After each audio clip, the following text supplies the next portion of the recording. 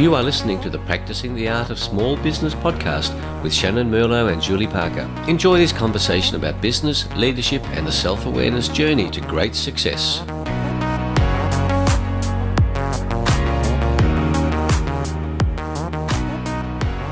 Welcome, Julie, and welcome, listeners, to Practicing the Art of Small Business. First episode of 2023, episode number 40. Julie, how you doing? I'm pretty good, and we're getting in nice and quick. It's only the 4th of Jan, and we're doing episode number 40. But that's not too shabby. That's what are they hitting the ground running? We are absolutely sprinting into 2023. I'm going to be the hare that kind of sits by the tree in probably a month, but that's okay. That's okay. As long as we're looking good and optimistic right now, that's the good thing. That's all that matters. Did you take a little break, Julie? I had a bunch of discretionary time, so I don't tend to take a break or a holiday as such, but I block my calendar off with discretionary time. And so I don't have anyone booking sessions or things I need to really do, but it's it's scattered with things that I can do if I feel like it, but if they get pushed into the next day, that's no biggie either. And so I've spent the last few days doing that, which has been lovely and necessary for a couple of the hot days. Our air conditioning broke down, so I was too busy complaining about the heat. Didn't have time to do too much work. So it worked well for me, and it's nice to have that bit of space around your head where if you feel like going out and doing some gardening, then that's all good. I like doing gardening. I love it. So it's been lovely, calm, restful, getting plans happening for the coming year, getting the mindset ready for the coming year, having a couple of important discussions around that as well. And so at this stage, on the 4th of January, I feel quite focused, which is a delightful space to be in. Well, I too am focused, and I thought, Julie, what we could share for our listeners, with our listeners, to our listeners. What English am I trying to use? We'll just do it to them. What we're going to do to you listeners is what we're going to do to you is share some strategies of how to reflect and plan. So in our previous episode number 39, our Christmas episode that we did with wine, which was a delightful episode. I had the joy of listening to Julie after Julie and I caught up for lunch. So I literally spent almost an entire afternoon with you. So I thank you for that, Julie. It was wonderful. What a pleasure that must have been. Oh, my God, I envy you. I wish I could have done that. It actually was a real pleasure. It really was. So in our episode number 39, we did talk a little bit about, reflecting and things like that. But we thought we'd get into some strategies or some ideas to help reflect and then plan for the new year. I think that's a great idea. I think that because sometimes in the past years I've been inclined just to kind of pluck goals out of thin air just for the sake of having a goal, but then it's not really all that compelling and it doesn't feel like it's moving me anywhere useful, and so you drop the goal pretty quickly. So I think this is a good thing to move through, whoever you are, to recheck on how are you identifying your goals and your vision and updating that to make sure it is quite meaningful, because it's from the meaning that we draw the meaningfulness, that we draw the motivation to stay on the path. Perfect. And also I do want to make sure that I just wrote down, and so I'm sort of building a roadmap for this episode. Well, while we're doing the episode, is I do want to make sure we touch on how we make these lofty ideas into something that's tangible, because I think what you said, I've been guilty of going, it's going to be this astronomical number and the universe will just provide. But what's different for me this year is I've really looked at my numbers and I've really gone, right, how am I going to get to that number? And then what strategies am I going to use to end up getting there? So I want to talk about, let's turn these reflections and goals into actual tangible things, tangent things. Oh, wow. Yeah. And listeners, believe it or not, I'm not drunk in this episode.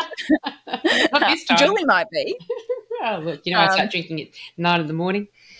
100%. So what did you do as a reflective exercise and goal-setting exercise for yourself, Julie? I decided to do as many goals achievement workshops that had passed through my social media and email that came available. Oh, really? On top of that, I always do a goals workshop for my clients anyway as well. And I really believe that it was pulling relevant stuff from each of those workshops. And I probably did 4, like big chunky, 3-hour workshops. I pulled elements from all of them. And it, with every subsequent one I was doing, I was finding myself getting more and more focused and aligned into exactly what I wanted to do. So I think you would normally think, oh, I'm not going to do that many. I just have to concentrate on one thing. Let's not scatter the brain with too much information. I think in essence, it just helped me because I could dispel quite easily the things that weren't totally compelling and then latch onto the few things that were, and it's helped provide me a fair bit of direction. Okay, cool. What were there any exercises that stood out for you in particular that you loved? And that's part of why I love a good workshop, when they do provide us time to, turn the cameras off and get the exercise happening. And it really was recognizing the why behind why are we trying to achieve this goal. Is it moving us towards our greater vision and our greater purpose if that's been identified? And so that element of it's always very, very useful. The other exercise that I found wonderfully useful is when we go into breakout rooms and people are talking about their goals and their strategies and their plans for the year, and you're pinching from all of their brilliance as well. And so that's a great path. I'm part of her business, which is Susie Daphnis's group, and with hers, she sent out, I'm going to show you, these huge yearly planners. And you showed me that, and she gives you 2 of them, so you can scribble on one and then make sure you've got the second one once you've identified exactly what you're doing. But I've never done this element before, and so this is something that I'll be taking with me, where you establish for your whole year what are all the events I'm going to be doing, online, masterminds, mastery courses, all the stuff you're doing, because I find myself and Amina, my colleague in business, we're moving more with just the delivery of teachings and education to dental teams rather than the one-on-one work. And so we've got a series of things that we want to do. We're very haphazard with the planning and execution of them all. Oh, we haven't done a 3-day conference in a couple of years. Let's do that in a few months' time. But with that yearly planner, she's all on board with that as well. And we both came to that realisation separately, which was quite bizarre. But this whole process of planning the whole year out.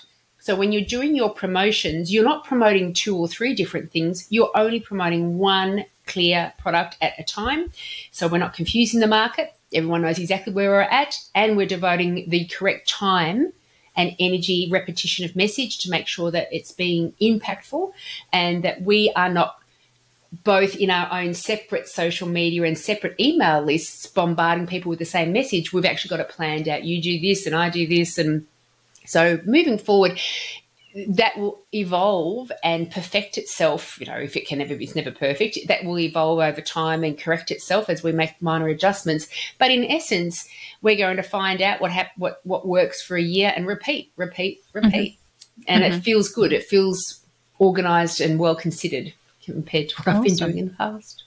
Monday, what do I do? Oh, I might as well send this promo out. What's in it? What haven't I touched recently? Let me do that. That's right.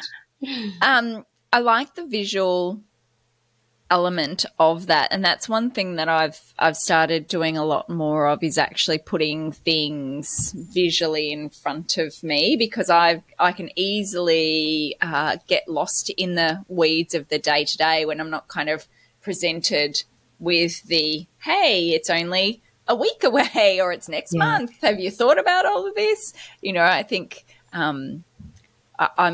I can be quite optimistic with what I can get done, and when I see it there, I think it makes a big difference. So I think having our the detail of our plans sitting there visually is really helpful. For sure. And I will be whacking it up on the wall so I can look at it all the time. And when I do my workshops with my clients, let me see if I've got these beautiful, which I can't find where to buy them anymore. I think they're unavailable, but these big, desktop for people who are listening and not looking at the YouTube. You can get that. That looks beautiful, by the way. This is an old one already. I've already updated it.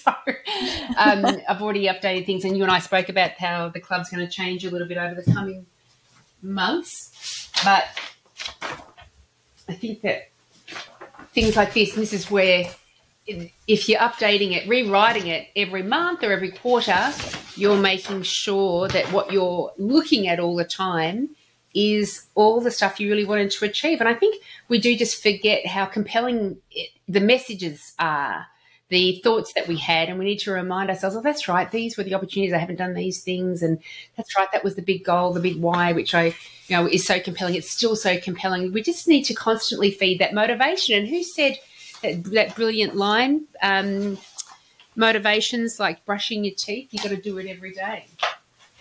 Or, motivations like tooth health. Why do you think we brush our teeth every day? Oh, look, there's somebody out there that goes, you're getting that quote completely wrong, but I know what she's talking about. I know what she's stumbling through.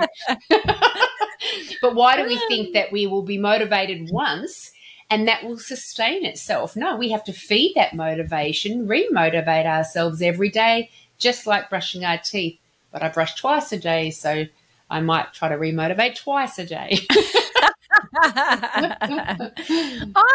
You're pretty motivated though. I think it's probably more. It's that front of mind. Yes, because we get caught.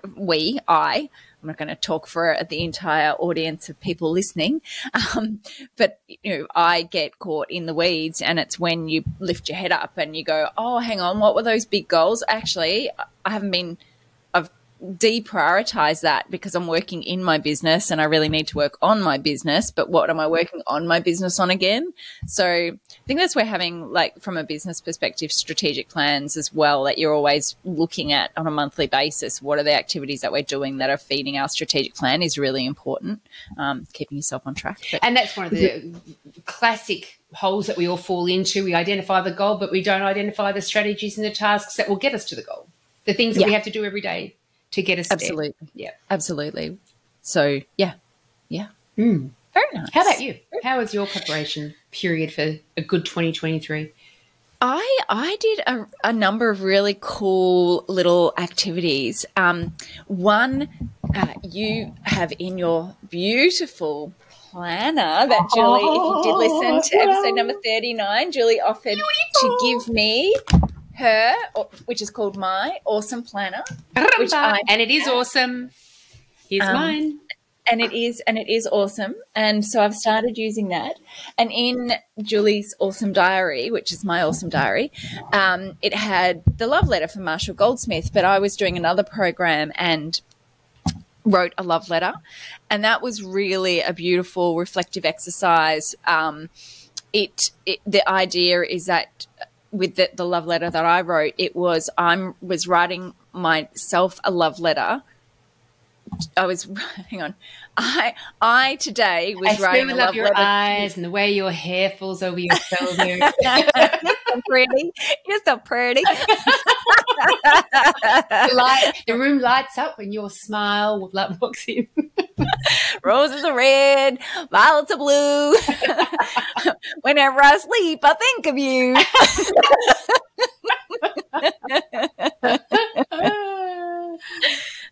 Anyway, I am obviously not a poet. But anyway, back to my love letter. So the love letter was from me today, writing to myself from a year ago, and basically telling myself about what had happened through the year, particularly the adversity through the year, and how I'd gotten up and what are the things that I was grateful for at the end of that year. It's actually a really, really powerful I think think, validation exercise, because I think that if you're still standing, if you're still breathing at the end of any year, even if it's been a tough year, it's sort of like, well, hang on, we're still going.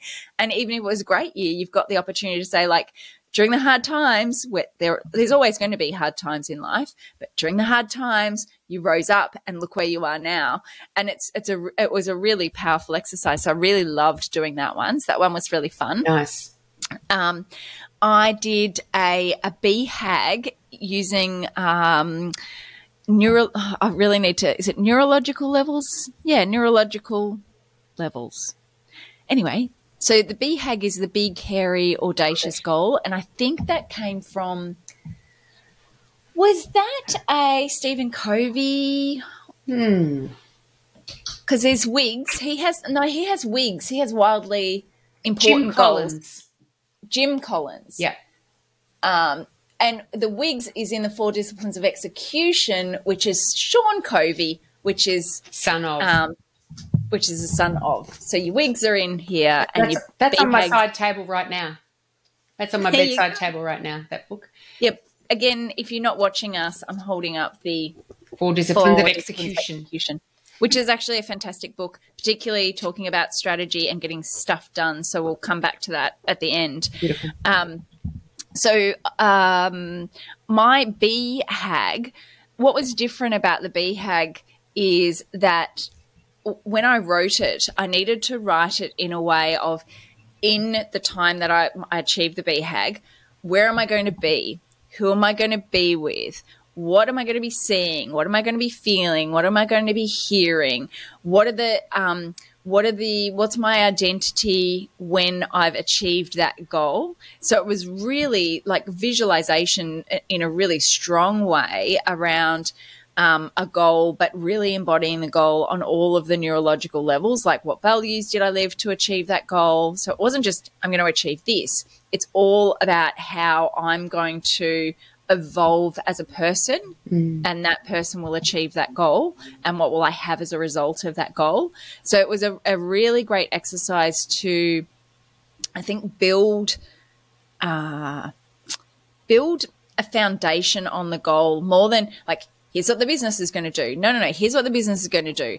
But also, as a result of that, I've achieved this, and I feel this way, and I believed this, and I attracted this, and quite narcissistic because it's all about me. But well, no one's going to say, come and establish goals and help me achieve them in my world. This is an area that is all about you. It's a lot of self-reflection and self-work, and the identity stuff is just so impactful. We really need to be very aware that unless we truly believe we are capable of living a happy life after we've achieved those goals, we will try to avoid that space. Absolutely. And part of that BHAG, so it was a narrative, like a story that I wrote around the BHAG. So it wasn't just what my BHAG is. It was the story around who I am, what I think, how I feel, what I see, all of that sort of stuff. There was also looking at, how ecological is the goal. So running it through various – actually, I might just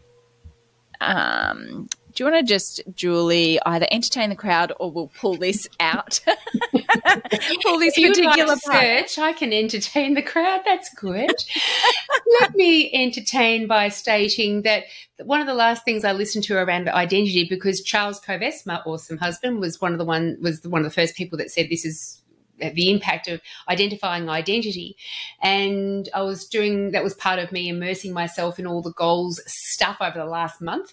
And I looked at Tony Robbins and what he talks about with identity. And he had is it an analogy or metaphor? I always confuse the two, of a thermostat, that if you have your thermostat set to 28 degrees, yet your goals are ones that a 30-degree person would achieve, then when you start to move beyond the 28 degrees, your subconscious will pull you back. No, you're not a 30-degreeer.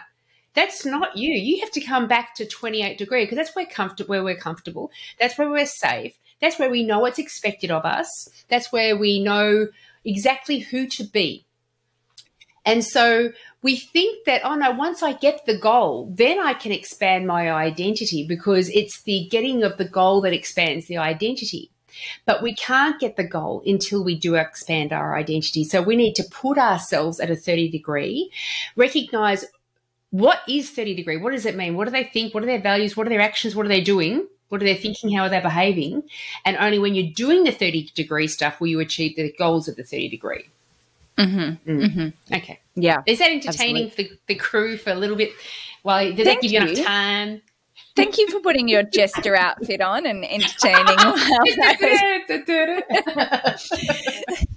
So I do have the document that I was referring to, and this is well-formed conditions for BHAG. So I think well-formed conditions is a NLP thing. I might be making that up. I think I've never actually come across it. Well-formed conditions. Yeah. And so the well-formed conditions for my big, hairy, audacious goal was needed to be stated in the positive. So that's very important, that you don't want to say, I don't want this to happen. A lot of us, you would know this from coaching, a lot of the time when you're talking to people, they're very comfortable telling us what they don't want, but quite often they're not able to articulate what they do want and bring that positive. And sometimes that's what we do as coaches, is kind of, okay, I'm hearing that you don't want this and this and this, but what do you want? And a lot of people stall. So in the BHAG, it was really important to make sure that we were focused on what is the positive stuff that we want. Initiated and maintained by you. I think that's that locus of control. We can't set a goal if the goal has to be achieved by someone else. Obviously, there's other people who can be involved in it, but we have to be at the center of the influence of achieving that BHAG. Otherwise, it's not going to happen. Correct. People don't like to do exactly what we tell them to do all the time. And sometimes we don't even tell them. We just expect them to do the things the way we'd like them done. Yeah. That doesn't work either. Yeah, exactly. Specific sensory-based description of outcome and steps. So that's that. How do you feel? How do you think? How do you, what do you hear? What do you taste? What do you smell? That sort of thing. What's the taste of money? Cold hard cash. I don't know if I'm brave enough with my immune system to actually just lick the whole cold hard cash. It'd be like licking your mobile phone. Like that'd be like the worst. You wouldn't want to lick your mobile phone? No. Oh, Julie's looking at me for those who are. Julie's looking at me like, that would be a long list if we're just listing things we don't want to lick. In episode number 40, we discuss go for 5 hours. That's not what this episode is about. But how distasteful, get it? I know, right? Distasteful. Ba-dum-ting. Okay, your goal is ecological in every sense. So with the BHAG, we needed to think about, like, how is this going to affect every other part of my life if and when I achieve it? Because you were right with that temperature gauge. If there's resistance to the goal because it's not going to give us everything that we want, we won't do it. So, for example, if my BHAG meant that I would have to work, 5 a.m. to 8 p.m., I know there's no way that I'd do it, because what's really important to me is that I can get up in the morning and go to the gym. That's one of my so there's no way that I'm going to change my life to accommodate a change that's not going to allow the gym to be in there. So these are the things where you're like, what's actually important? Am I still going to be able to have the gym? Will the achievement of this goal still allow me to build a relationship with my significant other? Will it allow me to spend time with my children? Or is it so big and hairy and audacious, they're going to take a back seat, and that doesn't align with how I want to live my life, and therefore the goal needs to be reset. So that's really important to think about how the goal will affect all the other parts of your life. Nice. I like it. Yeah, and make sure that it's aligned. More than just one way to achieve the BHAG. So you want to make sure that there's flexibility in the achievement of the goal, because we can keep running the same track and not getting the outcome that we want. but it means that we're not going to get the BHAG. If we say there's lots of ways to achieve the BHAG and we just have to have behavioural flexibility and see if we're not getting results here, we've got to take another pathway. So you needed to make sure that there are other ways to achieve things. The first step is specific and identifiable. The first step is specific and achievable. So I thought that was, so make sure we can have these big lofty goals, but if I don't know what the first thing is that I'm going to do, then I'm not going to achieve it. Does it increase choice? Does achieving the BHAG automatically provide you with more resources and therefore make you a more flexible person? Yeah. So does it increase your choice? Does it increase your choice in life? So what I mean by that, I think what they meant by that is, again, if achieving the BHAG meant that I was going to be working from 5 a.m. to 8 p.m., does that increase the choices in my life? No, not really. It means that my self-care is probably not going to be as good. My social life's not going to be as good. Not going to be able to spend as much time. So again, it doesn't give me greater flexibility in my life, or less flexibility. And if it's less, then you're not going to achieve it because there's going to be challenge. Because sometimes that is a person's BHAG, isn't it? That I go to the next level within the business. So it's not about me in the minutiae getting this stuff done. I'm hiring other people to do that. We're getting more clients to be able to do that. Therefore, that means that I do have more time to spend with family on hobbies, creating more of a lifestyle. Yeah. Exactly. Nice. So those were the things that I wrote in my BHAG, but the difference with this BHAG was the story, the narrative. And one of the final things that I did, which was very powerful, was I wrote my eulogy, Julie. Crikey. I don't like to ever put out there that I'm ever going to die because I figure I'm just going to live forever. Forever. So, well, worse than that, I actually had to calculate when I was likely to die. This is the element that I'm like, oh, crips. So how did you calculate that? Or do they 3 give you any times guidance 2 minus 4, square root of 5, carry the 3. No, so they suggested, when I say they, this is through Donald Miller's Hero on a Mission. Hero on a Mission, Donald Miller. Hero on a Mission. That sounds like an interesting book. It is, Julie. Thank you for suggesting that. Has it provided any form of inspiration to your work for the coming year, Shannyn? It may have, Julie. Oh, well, I'll be intrigued to hear about that. So tell us more about the eulogy. I'll tell you more in a moment. Ask about Shannyn's year coming up. Okay, go. So, the average man will live this long, the average female will live that long. If you're in good health, you can probably add 5 years. If your health is not so good, you've got to take 5 years or what have you. And you just test it. We are not kind of creating a BHAG. It's not a prescription. No, not at all. Not at all. But the idea of this, so one of the things I love about Donald Miller's frameworks and books is he was originally a screenplay writer. Wow. And so all of his business stuff is all about narrative, about heroes and guides and villains and victims and things like that. So a lot of the marketing stuff for them is about you've got to position yourself as the guide and your customer is the hero. And there's, he talks about that from a narrative perspective, and it's really brilliant. And this book is the same. And with the death date, the language he uses is it creates narrative traction, because in a story there's always a ticking clock, right?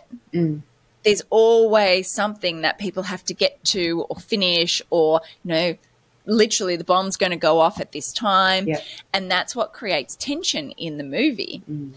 And in our life, if we don't have a tension point of time, then there's no pressure to actually. Yes, you've explained that well. You've explained it very, very well. Yes, I get that. And so when I looked at this, I did my numbers and I was like, I don't have much time left. I'm going to have to hurry up. I don't have time for this. I'm going to die in 30 years. So we talk about that, and then in the eulogy, it really, the beauty of the eulogy was to, instead of setting a resolution for the year, you're essentially setting a resolution for your entire life. So this is about the person that you are. So when you think about your eulogy, you know, what are the ways that you want people to remember you as? You know, when they experienced you, what did you want them to say about you? You know, were you positive and uplifting and inspirational and supportive and loving and generous and kind? Is that what you want people to say? Well, then you've got to live that person. You've got to do the stuff. You've got to do the stuff, behaviors, right? yeah.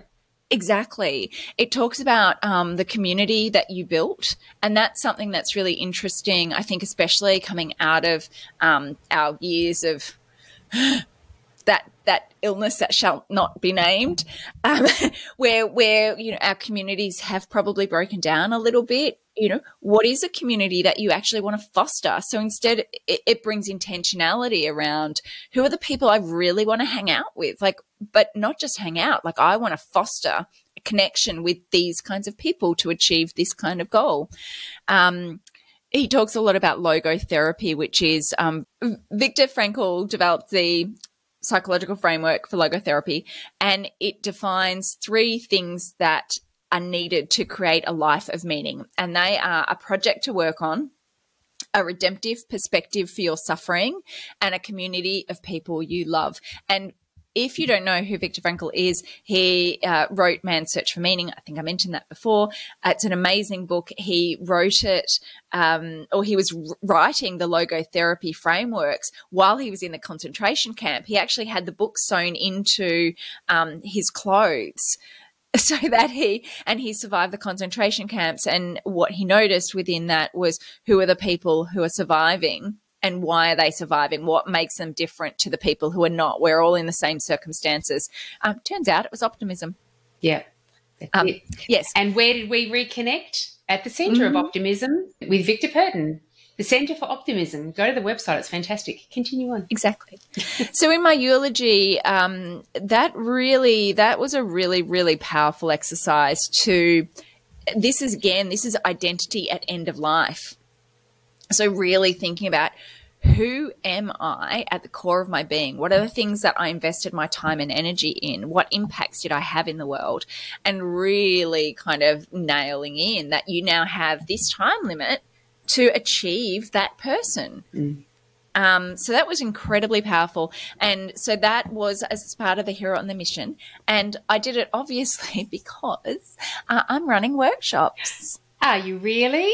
I don't think I'm all workshopped out yet. I could do with another workshop. Tell us more about the one that you've got planned. If you would like to write your eulogy, I have 2 workshops. One is an online workshop and one is a face-to-face workshop, going through the Hero on a Mission framework. And the idea is that it creates a plan to live a meaningful life. And we go big picture from eulogy into a number of routines that you run to actually embed that eulogy and the actions that you're doing every day to achieve that identity and those goals, those projects that what you work on, those communities that you create and things like that. So the online version is on the 20th of January, 2023. That's a 3-hour web workshop. And the 21st of January is a Saturday, and we're doing a 4-hour face-to-face in South Yarra in Melbourne. Woo-hoo. And we will put the links in our show notes below. Absolutely.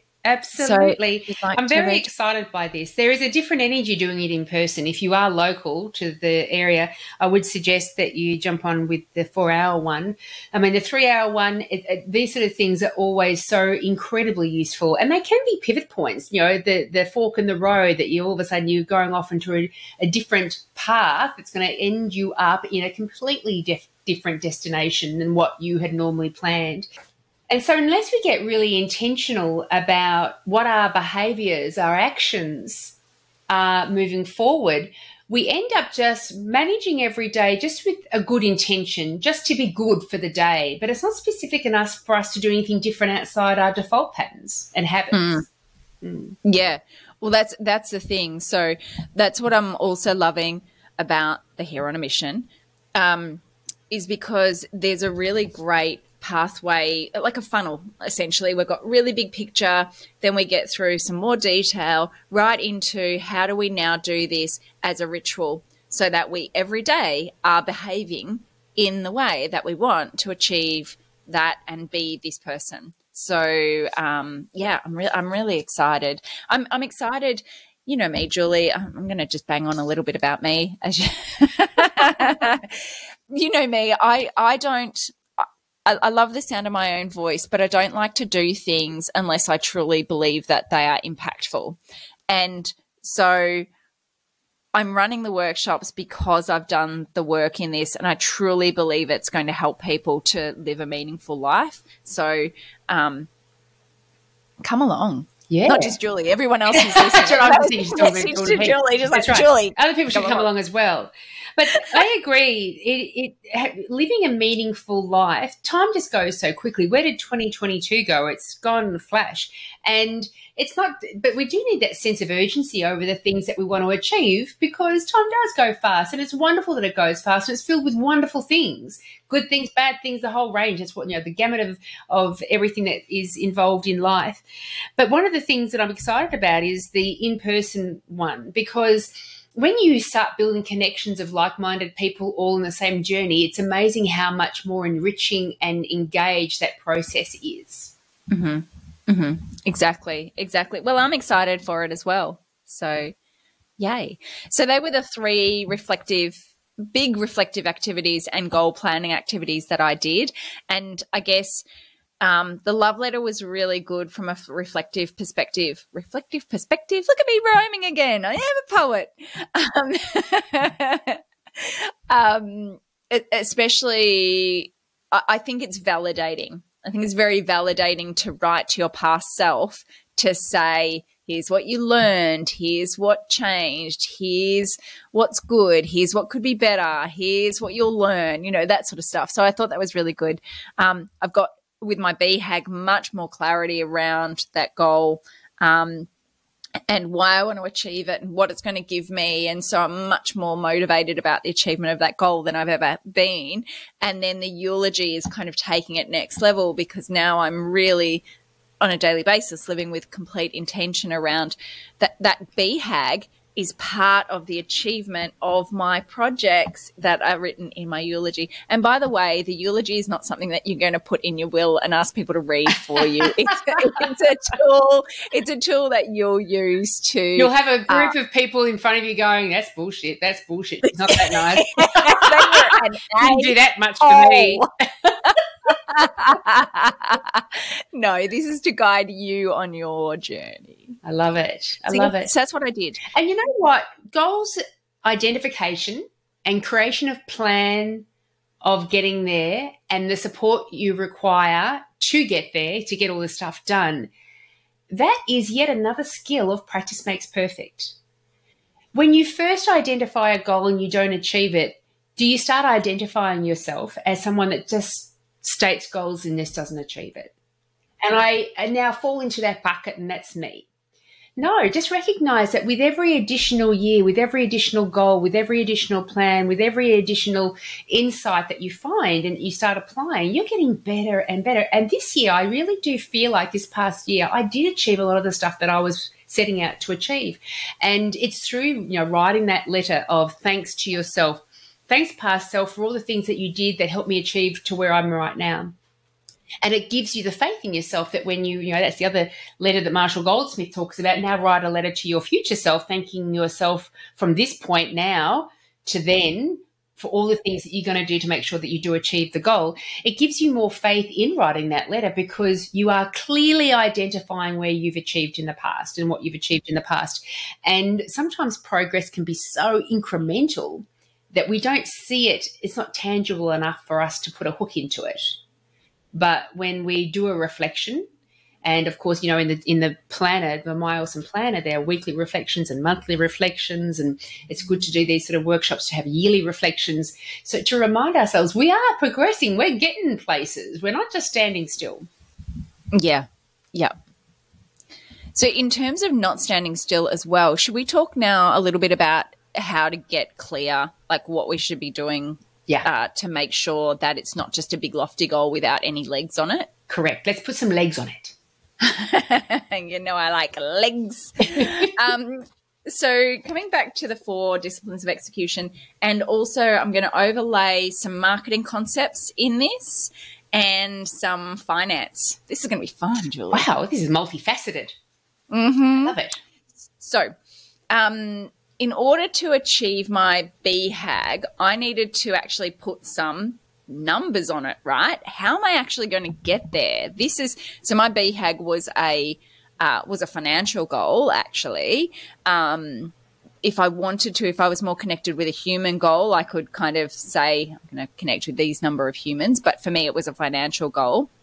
But then I needed to work out, okay, well, how many products am I going to sell and in what thing, and how much time is that going to take for me to do that? Because like you, Julie, as a service-based business owner, if we're selling time for money, what's the risk of that? If we're actually developing product, we need to be taking time away from time for money to develop that product, that sort of thing. So I needed to get really clear on how many people need to come in the door in order to achieve that. Then I needed to look at my product verticals and go, this or this or this, or what products am I going to be generating in order to achieve that big, hairy goal? But one of the things that I got reminded about today, I'm going to come back to the disciplines of execution, but if I've got a number of, this is the number of people I need to get at the bottom of my marketing funnel, those number of people who buy, I need to be building up, between 30 and 50% each time from a marketing conversion funnel. So at the top of my funnel, I have to be talking to X number of 1,000 people, let's say, that then 30% are going to come into from the awareness part of the funnel to the, not even the consideration, awareness. Oh, I haven't done my homework on funnels today. Maybe we could maybe our next episode could be a bit of a marketing reminder, and we can talk deeper about funnels. So if this is all new stuff for you, funnel talking and awareness and consideration and decision and all that sort of language, go to episode number 41, which is going to be about marketing and marketing funnels and customer journeys, because that might be fun to talk about. Nice. Okay. So, but what I needed to do is go, okay, well, if I want this many bums on seats, essentially, if I want to sell this many units of my product, what does each part of my funnel look like in terms of getting there? So if I want, I think it's, if I want one person to buy, I need to talk to 100 people at the top of the funnel. Sounds right. Sounds exhausting, and it is exhausting. Yeah. But this is the thing. This is what we need to consider. And so one of the last things, which I think is the disciplines of execution, comes in. I had a chat with a mentor of mine before Christmas, and he's a big dog, and he's a straight shooter, and he doesn't like how I run around answers, because he's like, Shannyn, how are you actually going to get there? And I'm like, it'll work out. I'll just turn up to some networking events. It's fine. He's like, Shannyn, how are you actually going to commit? Like, you need to do this and da-da-da-da. And he really kind of helped me to put it into, okay, now on a weekly basis, what am I doing that's going to get me those, 100 people in the top of the funnel to then have one drop out? And that might be 100 on a daily basis. It might be 100 depending on what you're selling. But you've really got to think about how you're going to get there. And the disciplines of execution talks about lead and lag measures. God, this has been sorry, I'm going to lose everyone. Like there's so many aspects. I know, right? I'm sorry if I lose. I think it's a course wrapped up in 1 hour. Yeah. No, well, I'll do this really, really quick. I think, have we talked lead and lag measures before, Julie? You have with me, whether your past learning opportunities that you've supplied to me, but not in the podcast, I don't believe. Oh, have I not? We should do another episode on lead and lag measures, KPIs and lead and lag measures. So really, again, that's probably going to be, I don't know, we might say episode 42, but we might find something more exciting to talk about before then. Your lag measure is essentially your success number. And let's just say that we're going to earn, $1 million. That's our lag measure. Our lead measure is all of the activity that we do that leads to the achievement of that $1 million goal. So it might be we attend one networking event per week, and we do 2 coffee chats per week, and we run 10 ads per whatever. So it's all of the activity that leads to the achievement of the lag measure. And the lag measure might be something else. So it might be, number of new clients. It might be whatever. So he forced me to look at my lead measures to put tangibility around my lag measures, which then allowed me to look at how am I actually going to achieve my BHAG. So it's really important when you're doing goal setting that you do actually get into the weeds of what am I actually going to do to achieve this? Otherwise, we're leaving it all up to the universe. And I'm very into spiritual kind of abundance thinking, but if it's like, I'm going to earn $1 million, but I'm not going to do anything, it's just going to come to me. The clients are just going to fall at my feet. They're just going to appear. That's just not. I'm very happy for someone to say, no, literally that just happened. I just put it out to the universe and I did nothing and it just happened. I would go, well, sure, on that one. That's right. The responsibility lies squarely on our shoulders to do the stuff that is required for us to be able to achieve the things that we need, that we would like to achieve. Exactly. So that's my reflections on goal setting. Whoo-wee, baby. Well, that's very big and very wonderful. And this is, a lot of people go, oh, this time of year where we set goals again. Oh my God, how boring. But it's an exciting time when you are looking at the coming year as 365 days filled with opportunity, where I can have an influence over where I am this time next year, and I've got a very powerful influence over that, then it is a very exciting time. And you feel like you're on that line, scratching down. You're not crouching down in the starting blocks, about to take off, and we can really do a lot to help ourselves on the journey, rather than just have that crossed fingers approach. And then, it keeps coming back to me, that Tony Robbins thing, that your fingers crossed, life happens, and it's happening to you. And all these things happen to stop you from being able to achieve your dreams. No, life is happening for us, and it's up to us to seek out the opportunity and the benefit to the things that are happening around us, so we can leverage off it and just achieve greater and greater things year upon year. It's a wonderful thing. And, for all the parents out there too, if your children see you establishing clear goals, developing strategies that can achieve those goals, identifying the tasks that are required, and the accountability to self to get those things done, that's teaching them a freaking brilliant lesson in life. Yeah, it absolutely is. It absolutely is. It's very powerful. Very powerful.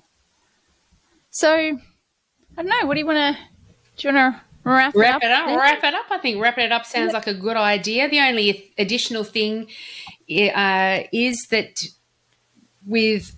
if you are out there and you have identified your goals and the tasks that are required by you to get those goals done, just make it as easy as possible for you to maintain a sense of importance and urgency over those things, whether it's an online calendar, a written journal, a accountability partner that you check in with once a month to make sure you're remaining on track. Whatever, just recognize what inspires you, what motivates you, what makes you feel, what creates that tension in you. So you do take that urgent action over the things, and if you don't know yet, try different things and recognize what works well for you, and then just keep on going. And actually, before we do close, I'm sorry, we were going to wrap, but one of the other things that was important in the BHAG was looking, or at least goal setting, was how do you stack your accountabilities? So one of their suggestions was you have multiple ways to be held accountable to your goals. And that way there's more reinforcement. You've got more people that you're reporting to, or more people who've bought into your story of what are you trying to achieve. And then, you know, it obviously starts with sort of your partner, your coach, but also is there a community of people that you can join, a mastermind group? Like you talked about those breakout rooms as being really useful to bounce ideas off and things like that. But those suggestions are probably just 3 basic suggestions that everyone could have. And when I say coach, I mean, you know, your accountant, a coach, a friend, a mentor, someone who you see in a position that if you come to them and you haven't achieved that goal, you're actually going to feel pretty uncomfortable. So, yeah, stack your accountabilities is another one. Love it. Love it. Love you. Oh, I'm looking forward to the 21st. I might do the 20th as well, get a double banger. Not a double banger, a double dose of Shannon's brilliance. To be fair, you probably could. It's exactly the same content, but we're going to go away with some drafts. And so you could actually attend both to get double the opportunity to refine your eulogy and the things like that. So you are very welcome to attend both. I hope you're going to be prepared to be impressed with my eulogy. By the time I die, I'm going to be so friggin' awesome. More awesome than I already am. I already think I'm friggin' awesome. I was going to say, Julie, I don't know why you're going to write your eulogy. You're pretty awesome as you are. So I'll just write where things are right now, and I impress the pants with everybody. That's for sure. A love letter to my current self. More passion than what we thought. Okay, time for a rapidy rap rap. Rapidy rap rap. Okay, well, I will wrap this up by saying that there are multiple ways to reflect and plan your goals out. But what's most important is that I think that you do it. After doing it in a way that's very structured this year, I absolutely am more motivated than I've ever been before, so I can highly recommend it. You, Julie, suggested the why. I think that's a really important thing. Why is this goal important? So really have a good why around what you're doing. Julie talked about those breakout rooms and borrowing from other people, so having a community of people that you can work with is really important. Have visual reminders of what your goals are. Use different methodologies in order to achieve your reflections and goal planning, and make sure that your goals have tangible legs on it, on the achievement of it, and have a routine on a daily basis that helps you to look at the calendar that you visually put on the wall to remind you of what you're doing. Does that pretty much wrap it up? That's good. And I just thought, yes, that visual calendar on the wall, it's not wallpaper. It's not just for gazing, and it becomes just part of the decor. Well, to be fair, those Post-it notes, they were my goals for last year, and I haven't looked at them. I know. I thought to myself, oh, I should have noticed whether those Post-it notes actually change at all, and they do. Quite often I actually use that wall for more brainstorming thought stuff, but that was they were goals. So my at the top it says OKR, and then my blue ones are areas like marketing, personal, fun, and then the pink ones were the goals. Do you know what? I actually did achieve a lot that was on there, and now I'm looking at that. You put gold stars on those ones. Well, I think they were for July, but I kind of achieved them by the end of the year, so that's good. Fantastic. Doesn't matter what month you did it, when you're living it here and now. I love that. Yeah. True. Beautiful. True. Congratulations. Well, here's to a really strong 2023, a very optimistic 2023. I've been seeing on Facebook a lot of messages saying, oh, last year was so terrible and all the rest, because there's so many reasons why some people are still quite distressed over everything that's going on around them. They still haven't got their jobs back from mandated vaccines and all the things. But that 2023 is a year we always have to bring hope into everything. Mm. Yeah. Yes. Hope for better. To you, Julie, I hope that you have an amazing year. I'm very grateful that we are working with each other again in 2023. Yeah. Yeah, this was born of COVID lockdown communications via Zoom, and we're still going beyond the lockdowns. We survived lockdowns and we keep surviving. Clouds and silver linings. Yeah, that's it. Well, thank you, Silver Lining. And I will see you for episode number 41, Funnels and Customer Journeys. Gonna be fun. Woo-hoo. Speak to you soon.